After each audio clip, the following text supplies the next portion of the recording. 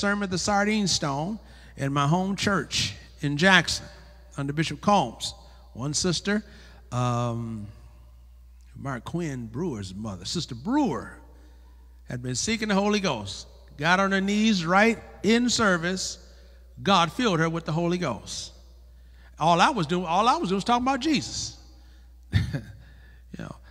Demonstration of the Spirit and of what? Power. That's what God wants today. Now, I'm not trying to puff myself up or anything. I'm just telling you what happened. That's all, because that's what happened. When you preach the Word of God, things will happen. And, of course, I preached and folk wanted to kill me. So, praise the Lord. Preach out on the street corner, people throwing things at me, cussing at me, carrying on. Well, whatever. Verse 5, let's read. Why did Paul say I'm preaching like this? Verse 5, that your faith should not stand in the wisdom of men, but in what? The power of God. You preach the Word of God. The Word of God is already anointed. That's why even if individuals that are not saved that preach, if they preach the true Word of God, it will still have an effect, even though that they may not have all the truth, but because His Word is anointed. You see, verse number 6, howbeit we speak wisdom among them that are what? Perfect. That's the church, the saints of God. Let's read. Yet not the wisdom of this world, nor of the princes of this world that come to naught. And the princes of this world has to do with the princes of education, those that are considered princes of education. Verse 7, but we speak the wisdom of God in a mystery, even the hidden wisdom, which God ordained before the world unto what? That's what we speak of. The wisdom of God that is in a mystery. That means it is not revealed to the world. The world knows nothing about it. And they can't know anything about it unless they come in by way of the gospel and become a child of God, and then the mystery of God can be revealed to them. But we speak it in a mystery, even the hidden wisdom, which God ordained before the world unto what? Our glory. That means it is a glory to us that we know about that hidden wisdom. And the princes of this world, the most wise and educated individuals in this world, don't even know about it. That's to what? Our glory. And when did God ordain that? Before the what? Before the world unto our glory. Verse 8, which none of the princes of this world knew. Again, that's the princes of education. For had they known it, they would not have crucified the what? Now, of course, let's take it in this context. The princes before was Israel. If they knew who he really was, they would not have crucified him. And therefore, then, if they had not crucified him, that meant that they would have accepted him as a nation, and therefore, then, there will be no way for us to be saved. But today, the princes of this world has to do with the princes of education when it comes as far as the Gentiles is concerned. But in that day, it was Israel. None of them knew. It was even hidden from them. All right? Verse number 9. But as it is written, eye hath not seen, nor ear heard, neither have entered into the heart of man the things which God hath prepared for them that what? And I hear people quote that scripture all the time, and they just leave it there. It says, you see, I have not seen, or ear heard, neither have entered into the heart of man the things which God hath prepared for them that love him. But you can't stop there. Verse 10 goes along with it. Let's read. But God hath revealed them unto us by his what? Spirit. The world don't know. We didn't know. But once we came into the church and were taught, then God revealed it to us. How? As we went to a seminary school. By his what? By his Spirit. Can we say amen? The Holy Ghost in you opened your eyes as the Holy Ghost in the teacher was teaching. The Holy Ghost in the teacher was teaching, sending it out, and the Holy Ghost in you picked it up and opened your eyes, and you got the picture. God has revealed them unto us. How? By his Spirit. Let's read. For the Spirit searcheth all things, yea, what? And I'm tired of these preachers talking about throwing off on a lot of us, talking about we all deep, trying to get deep. Well, just because you can't get deep, don't be looking at me funny. Now, you know, you have all these guys, you know, they're very practical in their teachings and very shallow in their teachings, and they want to throw off on folk that like to get deep. Ain't nothing wrong with getting deep. You know why? Well, let's read the next part. For the Spirit searcheth what? All things, yea, the what? The Spirit searches what? All things, yea, the what? Deep things. So if the Spirit is going deep, I want to go where the Spirit is going. How about you? Now, just because you don't know some of the deep things, call some of us that do. Praise the Lord. If you studied under the fathers, you would have some of the deep things because they went where the Spirit went. And that's where I want to go. Wherever the Holy Ghost is going, that's where I want to be. Is that right? How about you? You know, yeah, there's deep things in the Bible. I was studying the number 4 in the scriptures the other night and running it all through the Bible.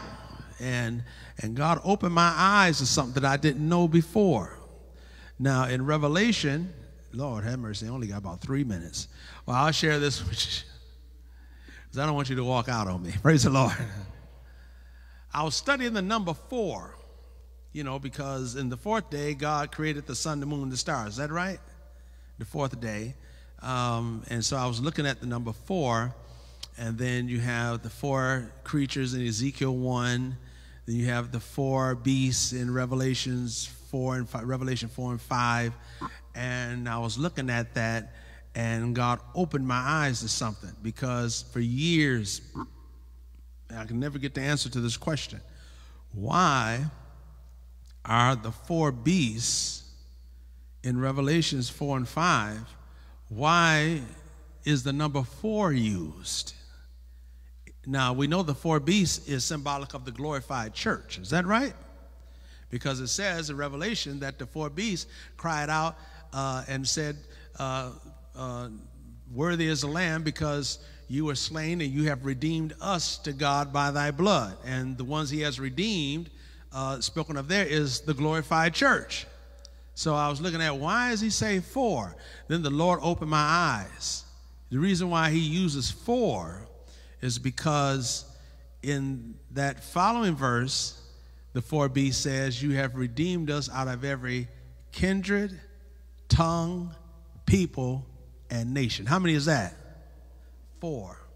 That's why John uses the symbolism 4, because the glorified church will be made up of people out of those 4 categories, out of every nation, kindred, tongue, and people. Now, I sent that out to some of my ministerial friends, some bishops or whatever, and said, did they find anything wrong with that? It was like, wow, that's deep. So I guess it's all right.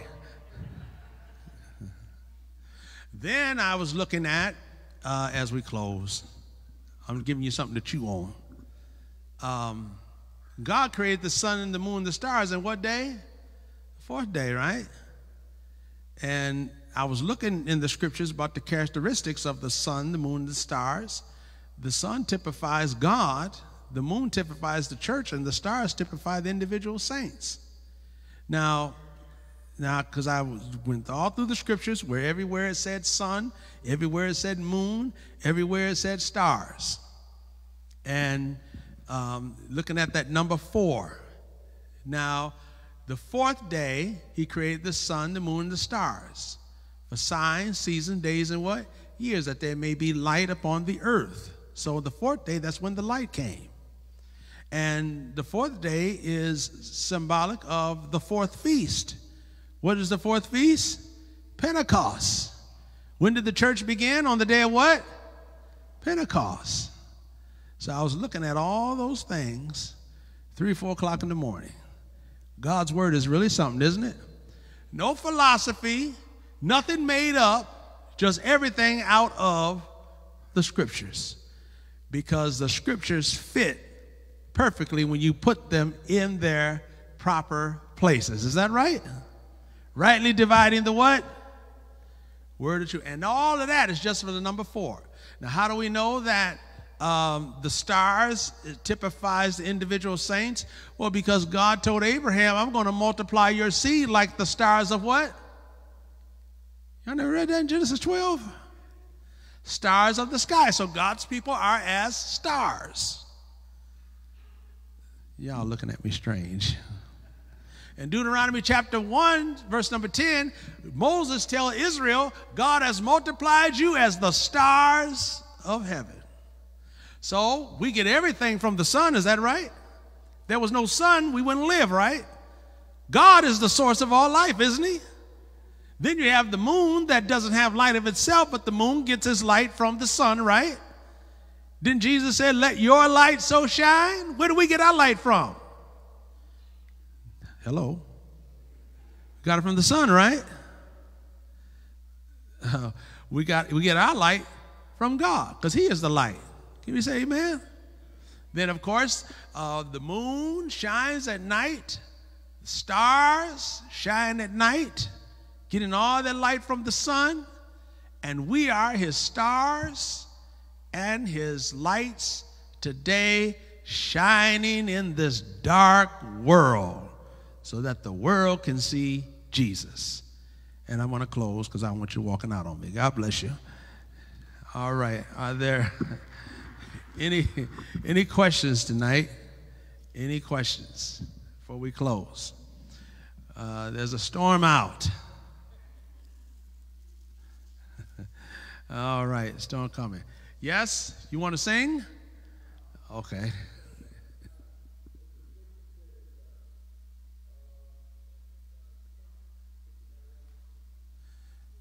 You remember part of it?